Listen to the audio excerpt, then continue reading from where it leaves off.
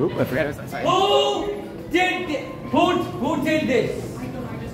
You've got. Oh, well, thank you for arriving to the party. What happened? Who is that, sir?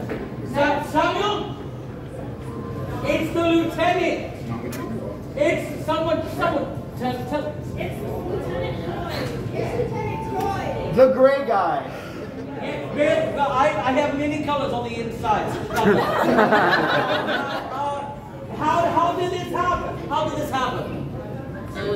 Snacks.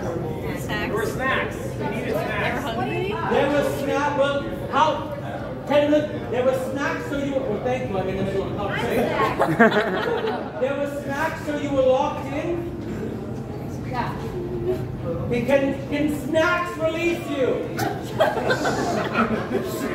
Does anyone know how to get them out? I'll get it. More snacks, more snacks. More snacks. Yes.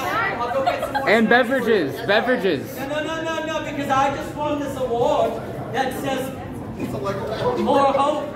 And I hope that you're not all full of bantha voodoo. And you will all figure out how this is. Oh, listen, I don't know how to operate this, so if someone knows how to operate this, I got it. So if I just throw it at it, it will just work? Doesn't that say more snacks? No, read, open your eyes. There's a reason you're having a problem with it. Clear path, he's got the clear path. Oh, he's got the code? There's a code. Is someone open? I think there's a code. Thank you, Okay. good, kind sir. Good. Well, should we get a member Now, of if he is able to do this,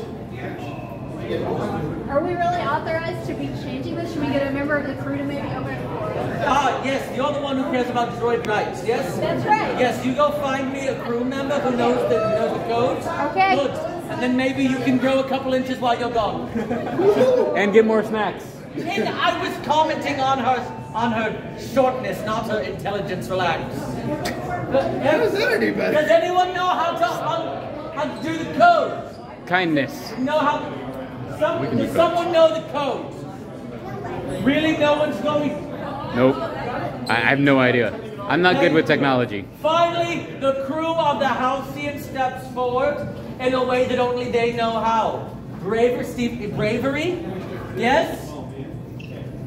Dashingly good looks? Oh yeah. Yes? Samuel? Lieutenant. How did this happen? Okay, Lieutenant. Yeah, we were going down to investigate a tip. Supposedly there was an excessive amount of snacks left inside the brig, right? So we heard that maybe there was a Wookiee back on board, and we actually found some evidence here, and there was a really fine strand of Wookiee hair on the bag. Oh, I see it. With your eyes. Yeah.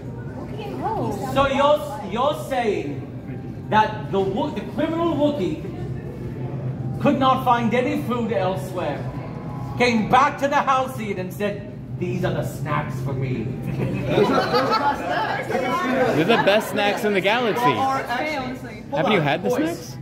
We locked him in the brig last night, right? Oh, this is probably from last night. We saw him snacking in the brig from his satchel last night. So it must have just been a false alarm. False alarm. Oh man, so sorry about that. Yeah, just a false alarm. You know what really just brings the whole situation together is when one person says something that maybe makes sense.